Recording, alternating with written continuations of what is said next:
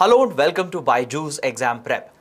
Welcome to another episode of our knowledge series. Over the last 2 weeks, every day we have been conducting live sessions at 10 a.m. in the morning and 3 p.m. in the afternoon. The aim of knowledge series is to help you cover 100 important static topics. The idea is to cover various important topics from across subjects so that you can easily prepare for the upcoming mains, and as well as to help those aspirants who are preparing for next year, that is for prelims and mains of 2023. So if you're benefiting from this initiative, you know what to do. Please press the like button, share these videos with your fellow aspirants, and don't forget to hit the subscribe button. And also, there is a separate playlist on our channel. There is a master playlist that has been created where all the knowledge series videos are available. So if you want to revise, you want to go back and watch those videos again, please make use of the playlist, and the link has been provided in the comments and description below. So let's start with today's session of knowledge series.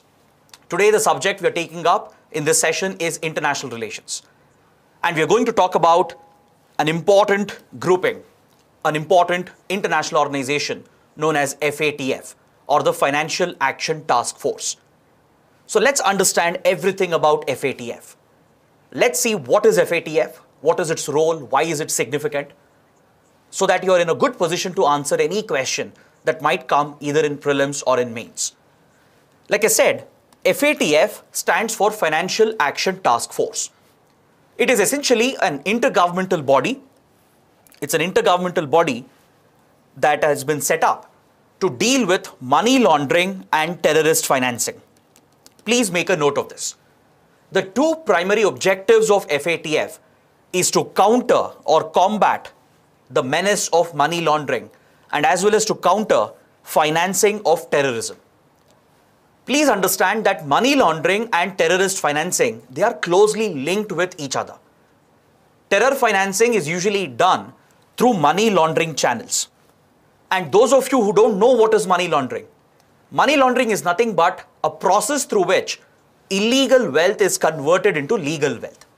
That would be a very simplistic definition of money laundering. Essentially, the black money or illegally acquired wealth, it is cleaned of its dirt, it is cleaned of its illegal sources, and it is turned into legal wealth or into clean money. So this process of cleaning dirty money or laundering dirty money is referred to as money laundering. Money laundering makes use of various channels, including hawala networks or hawala transactions. And these hawala networks, they are closely linked with organized criminal groups and as well as with terrorist outfits. Hawala transactions or hawala networks, they are a type of informal way of transferring money from one place to another. Hawala transactions, they work entirely on the basis of trust. It operates largely on the word to word mouth, and it basically works on the basis of trust, and money is moved from one place to another without physically actually moving the money, without leaving any trace behind or without recording any transactions in any records or in any evidence book. So hawala transactions, they offer a convenient route for criminals and terrorists to move money around from one jurisdiction to another. It helps them evade the investigating authorities, the banking system, the financial system, right? They escape government surveillance and move money through these informal routes, and money laundering relies upon that. So money laundering process employs hawala transactions, and since it is closely linked with organized criminal groups and terrorists, there exists a direct link between money laundering and terror financing. So to combat these threats, these economic and security threats, there is an intergovernmental body known as FATF, the Financial Action Task Force. This organization was set up in 1989 by the G7 countries. The G7 is a group of industrialized nations, the Western industrialized nations. It includes countries like US, Canada, UK, France, and the others. So these group of countries, that is the G7, they established FATF in 1989. And when the organization was set up, it had only one objective, which was to combat money laundering. When the organization was set up, its only objective was to fight against money laundering. But later in 2001, after the 9/11 attacks happened in the United States, the FATF was given a second objective. And this was to counter terrorist financing. Because the 9/11 attacks carried out by Al-Qaeda, it involved aspects of money laundering. The terrorists of Al-Qaeda who executed the 9/11 attacks in the United States, they had received funds and finances through money laundering channels such as Hawala networks, Hawala transactions. So this clearly established the link between money laundering and terror financing. So following the 9/11 attacks, the FATF's mandate was updated. It was given a second objective, which was to target terrorist financing as well. Then later in 2012, the FATF's mandate has been further expanded to counter the financing of proliferation of WMDs or weapons of mass destruction. If any money is being used through the laundering channels to proliferate WMDs or weapons of mass destruction, like let's say chemical weapons, biological weapons or nuclear weapons. So the financing of such weapons program will also be tackled and curbed by the FATF. So these are the primary objectives of this organization. And another important fact you should be aware of regarding FATF is that its secretariat is located at the headquarters of OECD in Paris. OECD is an economic organization based out of Paris. It focuses mainly on the European economy. So at the OECD headquarters itself, the FATF has its secretariat located. Now, who are the members of this intergovernmental body? That's another important fact that you need. This could be a potential prelims question. See, FATF is made up of 39 members. Please make a note of this. There are 39 members, which includes 37 member jurisdictions or 37 countries, along with 2 regional organizations. The list of countries, basically the list of members of FATF, has been provided over here in this infographic. If you take a look, all the 37 countries which are members of FATF, they have been listed. These FATF jurisdictions includes United States, United Kingdom. You also have countries like Sweden, Russia. Of course, India is also a member of FATF. Then we also have countries like South Korea, Japan, France, Germany, even China, and few Latin American countries and Australia. They are all members of FATF. Apart from these 37 countries or 37 member jurisdictions, there are also 2 regional organizations or regional groupings which hold membership status at FATF. This is a very, very important point for your prelims. UPSC could ask, which are the 2 regional organizations which have membership at FATF? The answer is the Gulf Cooperation Council, that is the GCC, and as well as the European Commission, which is one of the principal organs of the European Union. So European Commission of the European Union, it has membership at FATF along with GCC, the Gulf Cooperation Council, that brings together the Gulf countries, the West Asian countries like Saudi Arabia, United Arab Emirates, Qatar, Oman, Kuwait. All these countries are members of GCC. So these 2 regional groupings also hold membership along with the 37 countries that are listed over here. And countries like Indonesia, they have the observer status. So as far as possible, be familiar with some of the member countries, especially the major countries which are members of FATF. This could be a potential area where UPSC could ask a very factual prelims question. Now, until then, whatever we discussed, until now, whatever we had covered, it was all a factual discussion. We just covered few basic facts about FATF. But that is not where we should stop our understanding of FATF. We need to go a little beyond that. We need to understand, what does the FATF do? What is its exact role? How does it counter money laundering? How does it counter terrorist financing? And why is this issue so important? See, the FATF, it comes out with a set of international standards. It comes out with a set of international regulatory standards which has to be followed by all the jurisdictions. These standards of FATF, it will apply not just on the member countries, but it will apply in 200 jurisdictions around the world.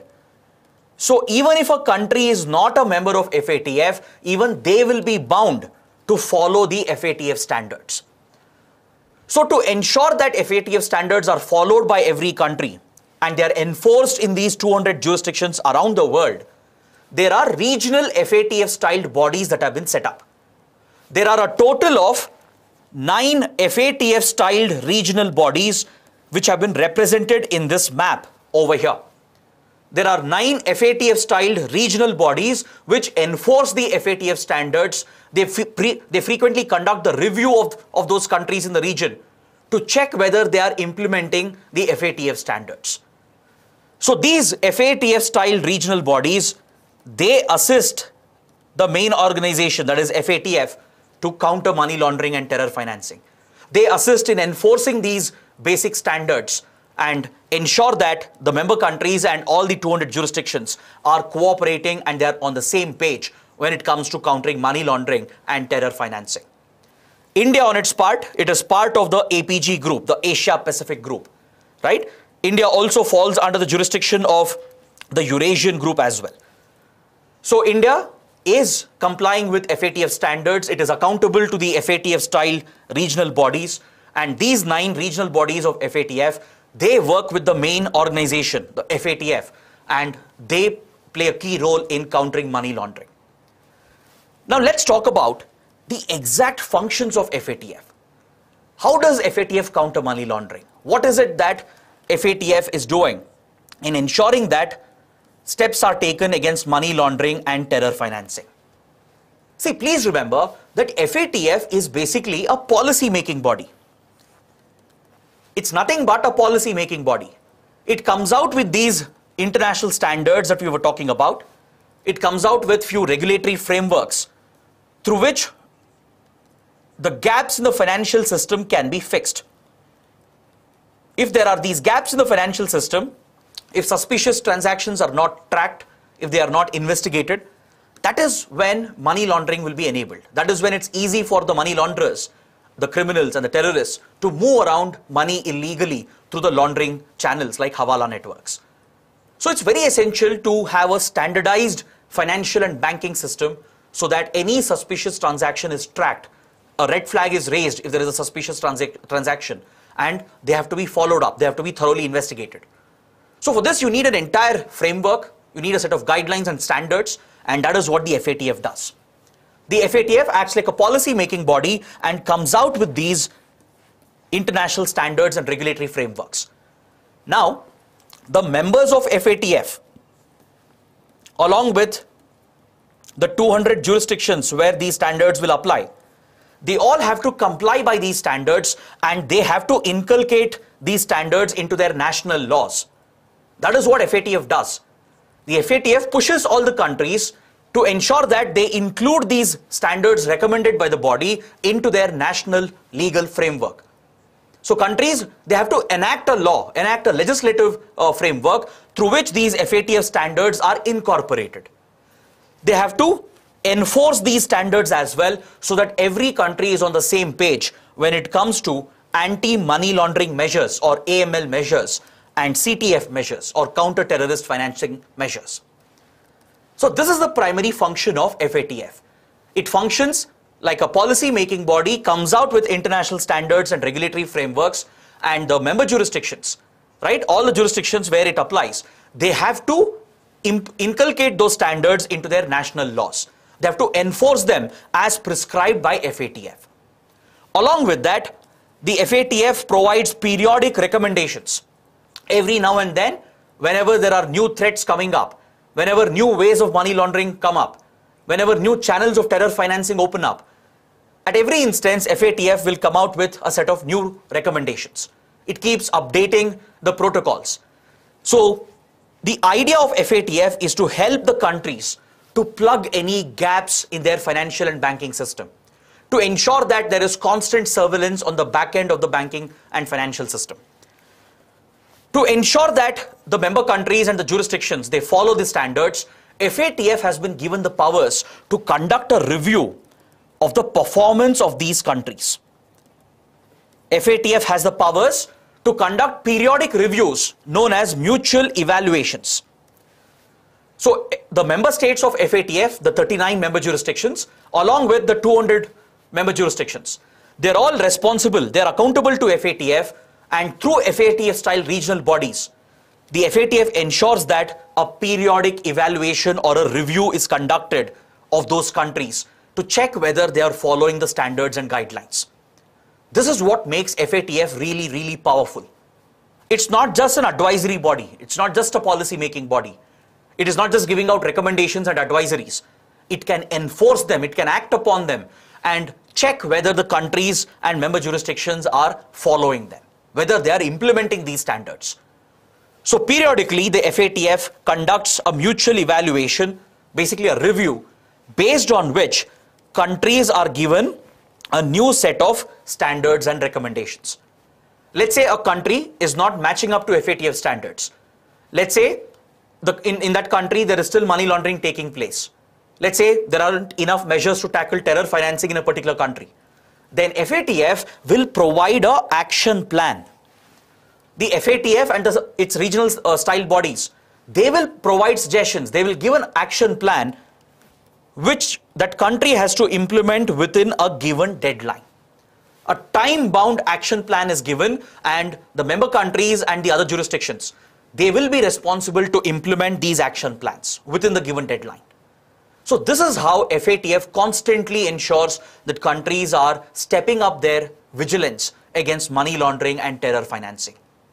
It not just gives out recommendations once a year or once in 5 years or once in 10 years. It's a constant process. It's a dynamic process. So every now and then it comes out with guidelines and recommendatory standards which countries have to inculcate into their laws, into their legal frameworks. They have to enforce them, and the performance of the countries, it is reviewed through mutual evaluations.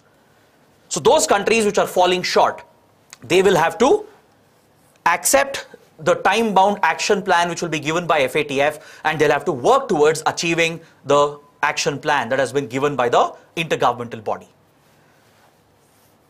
So these recommendations of FATF basically creates an obligation on the member countries and on the 200 jurisdictions which fall under the purview of FATF. What kind of obligations are we talking of? See, the member countries and the 200 jurisdictions, they have to follow all relevant international conventions related to countering terrorism, money laundering, and organized crime. All the countries, the UN member states, essentially, they are bound by international law to ensure that they uphold their commitments to all relevant international conventions. There are conventions related to money laundering, conventions related to various forms of organized crime. There are various UN resolutions related to terrorism, that is counter-terrorism. So all these international resolutions and conventions will have to be followed and upheld by the countries, and FATF will keep a check on that. Along with this, the FATF has recommended that every country has to introduce an anti-money laundering law. An anti-money laundering law has to be introduced, a dedicated law has to be enacted, and through this law, money laundering should be declared as a criminal offense.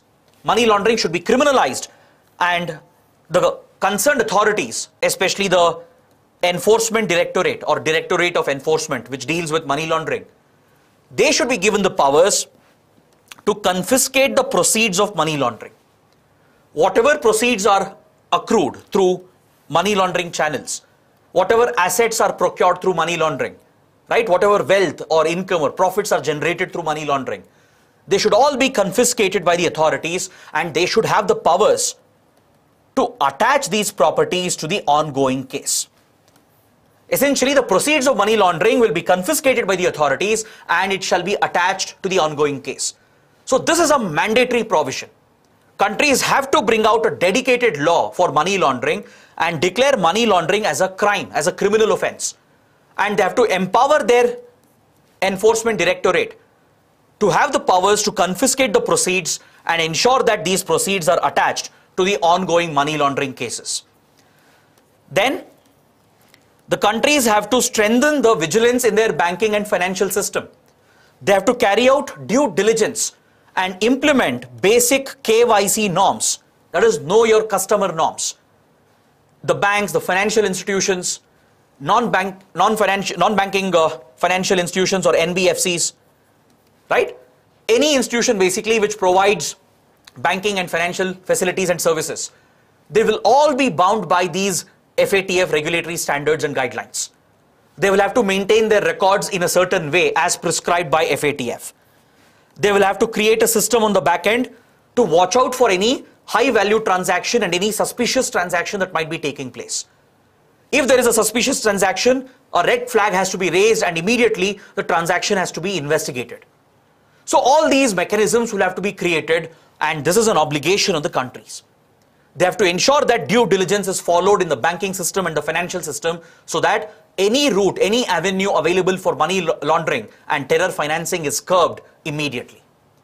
This is where FATF standards can be very, very effective, because it helps in ensuring due diligence in the banking and financial system through basic KYC process, know your customer process. It helps in creating a back-end system where suspicious transactions can be detected, reported, and investigated. And along with that, countries are obligated to set up a financial intelligence unit, a FIU. See, Enforcement Directorate or ED, it is a law enforcement agency. It is responsible for investigating the cases. It is responsible for collecting the evidence and taking the case for prosecution. So it is a law enforcement agency. But FATF states that there should be a separate intelligence agency for money laundering and related offenses known as FIU or Financial Intelligence Unit. For example, in India as well, we have set up a Financial Intelligence Unit, FIU India, right? So these are the two primary organizations that have to be set up in a country. There should be a Directorate of Enforcement or ED, which will act as a law enforcement agency. There should be an intelligence agency known as FIU, Financial Intelligence Unit, which will keep track of any suspicious activity in the banking and financial system. Along with this, all UN members, FATF members, and all the jurisdictions that we saw earlier, they are bound to cooperate with each other. They have to extend international cooperation when these cases are being investigated and prosecuted. Because money laundering and terror financing, they are not limited to a particular jurisdiction. Usually these are transnational crimes. These are transboundary crimes, and hence international cooperation is absolutely essential. So FATF has the powers to frequently review the performance of the countries through the mutual evaluation process. It can check whether the countries and jurisdictions are following these standards, and following a thorough review and thorough assessment, it can check whether these countries are implementing these standards and enforcing these standards. So a regular follow-up, a regular periodic review is done by FATF. Those countries which are falling behind, they are first given an action plan, a time-bound action plan which has to be implemented within a given deadline.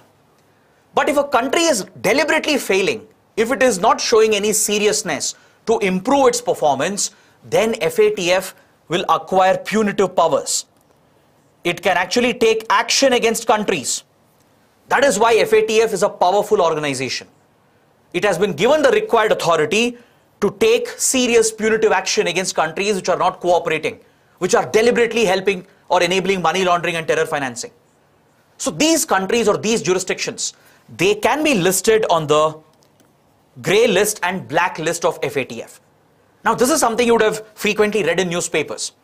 I'm sure many of you would have read that Pakistan has been placed on the grey list of FATF, right? There are a couple of countries which are on the black list of FATF. So these topics are frequently in news. So what do you mean by this grey list and black list? So let's understand a little more about this. This represents the punitive powers of FATF through which it can punish the jurisdictions and countries which are not following the standards, which are deliberately violating these international standards.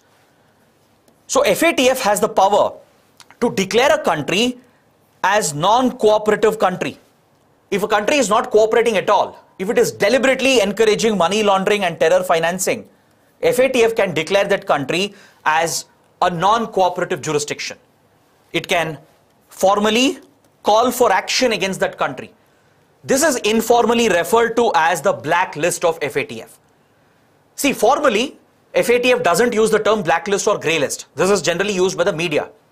The formal names for blacklist is call for action or non-cooperative jurisdiction. Grey list is formally referred to as other monitored jurisdictions, which are brought under enhanced monitoring and surveillance. So if a country is deliberately violating the standards, FATF will first issue a warning. It will issue a notice by placing that country on the grey list. Let's say a country is falling behind the standards. Initially, FATF would have given an action plan. If it still doesn't implement the action plan within a deadline, if it is deliberately failing again and again, and if terror financing, money laundering are easily being carried out in that country, then FATF might grey list that country. This is the first punitive action that is taken. So once a country is grey listed, the particular country will come under enhanced monitoring, enhanced surveillance of the FATF. Again, another round of action plan is given. Specific actions are listed out by FATF, which that country has to execute. Is that clear? And a specific deadline is also mentioned by the FATF. Even after this warning, even after placing this country on the grey list, if it is still not showing any progress, any improvement, if it is still violating the FATF standards, then finally FATF can take maximum action by declaring it as a non-cooperative jurisdiction, meaning the country will get blacklisted. It essentially means that these countries are deliberately not following the standards. It means that these countries are encouraging money laundering and terrorist financing. They're not interested in curbing these threats. So such countries can be blacklisted by the FATF. So those countries which don't comply with these standards, they actually invite strict punitive action from the FATF. As of today, there are 23 countries, 23 jurisdictions which have been placed on the grey list of FATF. It includes countries like Turkey, Myanmar, Syria, Yemen, of course Pakistan, even United Arab Emirates, tax havens like Cayman Islands. All these countries you see over here, the list of 23 countries you are seeing over here, they're all on the grey list of FATF. Recently, Zimbabwe was removed from the grey list because it showed progress. Please remember this point. It could be important for your prelims. Zimbabwe showed some improvement in the recent last few months, and as a result, FATF has removed Zimbabwe from the grey list. So once a country is on the grey list, FATF will give out a new action plan. Specific points will be listed out that these are the measures you have to take to improve your performance, and a deadline is also given. If this grey listed country shows any progress, if it shows any improvement, then following another review, the country might be removed from the grey list, like Zimbabwe was removed recently, right? But if it is still not cooperating, if it is making very slow progress, then FATF might retain the country on the grey list itself. And in the worst case, if the country is deliberately encouraging money laundering and terror financing, if it is deliberately not cooperating, then that country can be blacklisted. As of today, only 2 countries have been blacklisted by FATF. They have been declared as non-cooperative jurisdictions, and this includes Iran and DPRK, the Democratic Republic of Korea, which is nothing but North Korea. Please note down these points as well. Iran and North Korea, these are the only 2 countries which have been blacklisted. Now, of course, the obvious question in your mind is, sir, what will happen if a country is grey listed or blacklisted?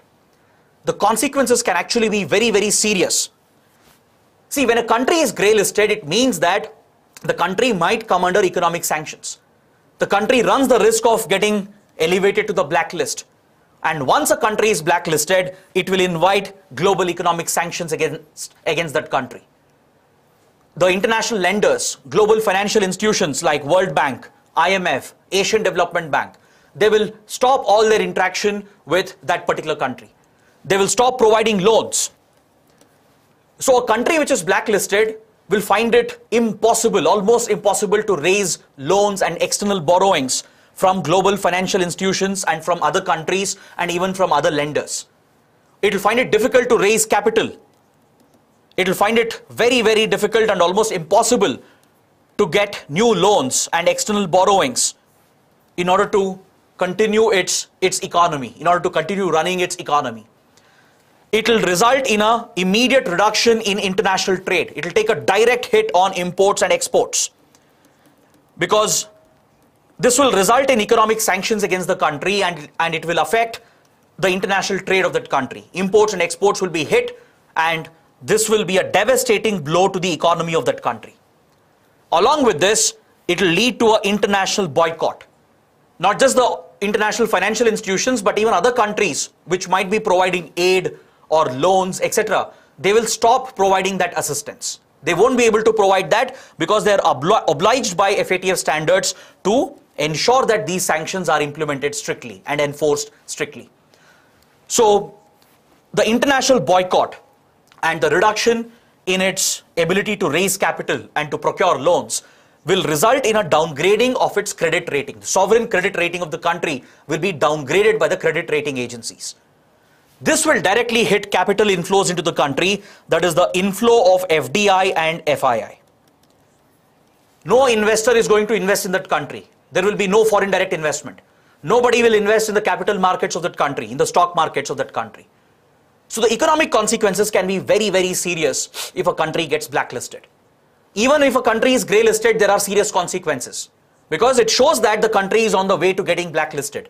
It will reduce the inflow of capital. It will make it difficult for the country to get loans and capital from other countries and from other foreign sources. Now, this is where the topic becomes very important to us because Pakistan has been on the grey list of FATF for many years. After the Mumbai attacks, after the 26/11 Mumbai attacks, India and US, they jointly put pressure on FATF. They used their influence and ensured that Pakistan was placed on FATF's grey list because Pakistan was not serious about combating terrorist financing. It was enabling money laundering and it had become a state sponsorer of terrorism. So from 2008 to 2009, for almost 1 year, Pakistan was on the grey list for the first time. It showed some progress and as a result, it had been taken off the grey list. It had been removed from the grey list.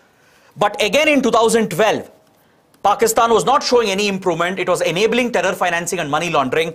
So this time again, India, US and other countries, they used FATF platform to target Pakistan. So this time for 3 years, Pakistan was on the grey list from 2012 to 2015.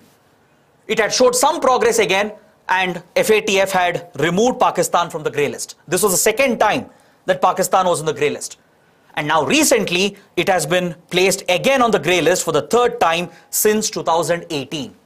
From 2018 till now, from 2018 to 2022, Pakistan has been on the grey list for the last 4 years.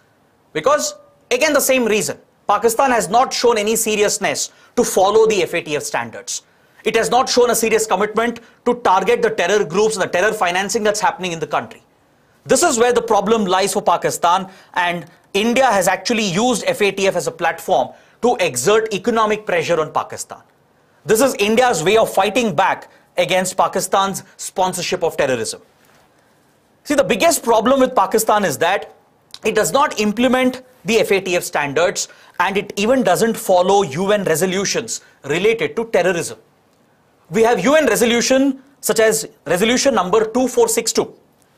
This resolution mandates every UN member to criminalize terrorist financing. Pakistan has failed to do that. There is another UN resolution called the 1267 resolution.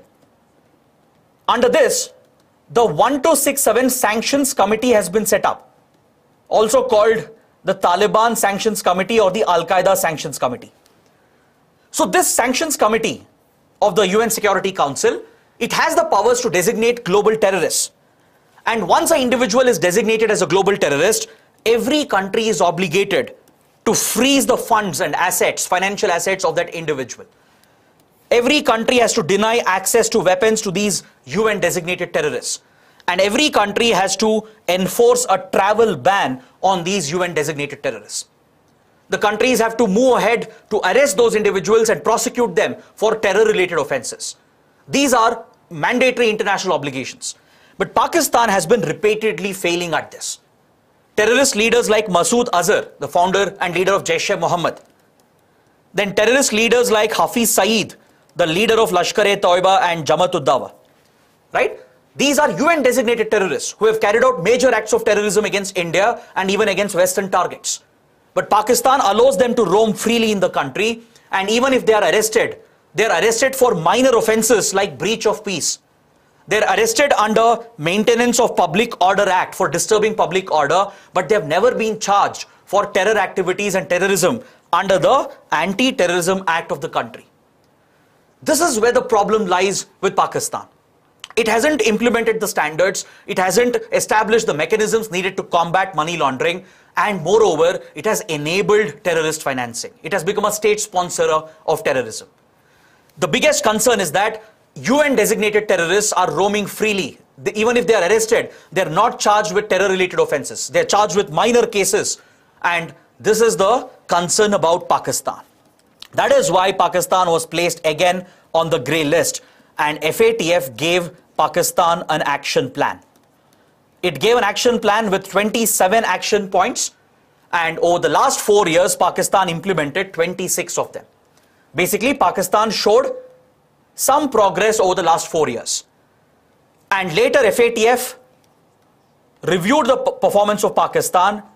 It was not entirely satisfied, so it didn't remove it from the grey list. At the same time, it didn't push Pakistan onto the blacklist. So even today, Pakistan remains on the grey list. Another action plan was given with 34 action points. Pakistan has implemented most of them except for one, which is investigating and prosecuting UN designated terrorists. This is one action where Pakistan is failing. It has to investigate and prosecute terror leaders, UN designated terror leaders like Hafiz Saeed and Masood Azhar. For this reason, Pakistan continues to remain on the grey list, and just 2 days back, FATF held a plenary meeting at Berlin.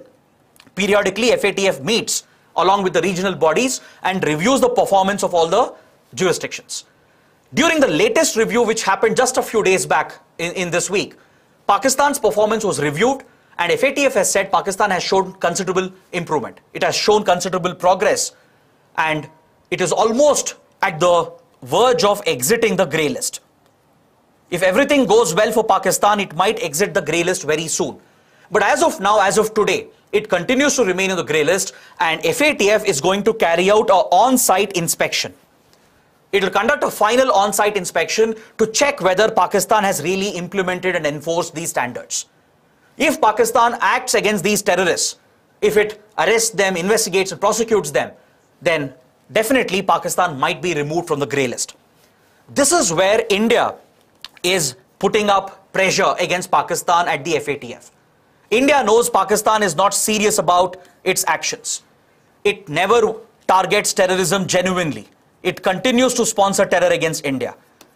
So India continues its coercive diplomacy, and we are using FATF as a platform to target Pakistan and impose an economic cost on Pakistan. India has made attempts to use its influence to get Pakistan blacklisted.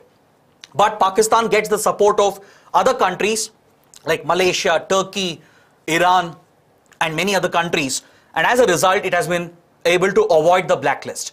But it has not been removed from the grey list as well. It continues to remain in the grey list.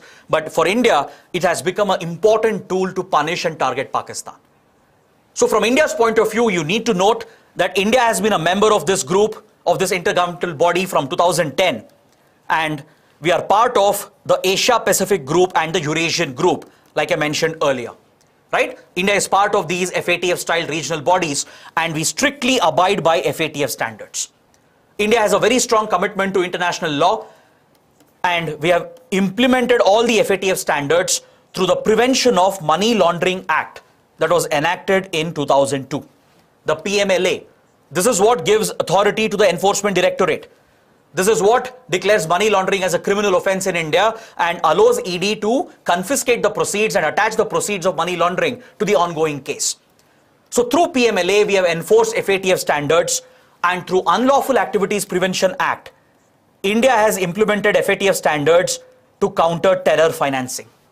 These are the two primary legislations through which India is implementing FATF standards. Is that clear? We are implementing money laundering standards through PMLA, terror financing standards through Unlawful Activities Prevention Act. But the reason why FATF is really significant for us is because it is helping India to counter terrorist financing. It is helping us to counter the state sponsorship of terrorism by states like Pakistan. So that is why the grouping is very important. It's frequently in news, and this is where I would like to conclude my discussion. With this, we have covered all the important facts about FATF which are needed for prelims. We have analyzed the significance of the grouping, the functions and the objectives, and why Pakistan is on the grey list, and why is FATF important for India. This critical analysis that we have carried out will be very, very useful for you in your mains exam. You can definitely expect a question either in international relations or maybe even in internal security. There could even be an essay topic on money laundering and terror financing. So it's a very important topic. Please pay attention to it. Note down the key points that we have listed. And I'm sure with this discussion, you'll be able to answer any question that is going to come. So now let's look at a few questions before we end the session. Gunjan Karbanda is asking, does it also keep check on money laundering through cryptocurrency? Definitely yes. Cryptocurrency has become a route through which money laundering can be easily carried out. So definitely FATF is working to establish mechanisms through which money laundering can be checked in the crypto world as well. Next, how is membership given to a country in FATF? What is benefit of being a member of FATF? See, to be a member of any intergovernmental body or any international organization, you have to submit a formal application. So let's say when India wanted to join FATF, India submitted a formal application. Based on certain basic eligibility criteria, India was admitted into the group.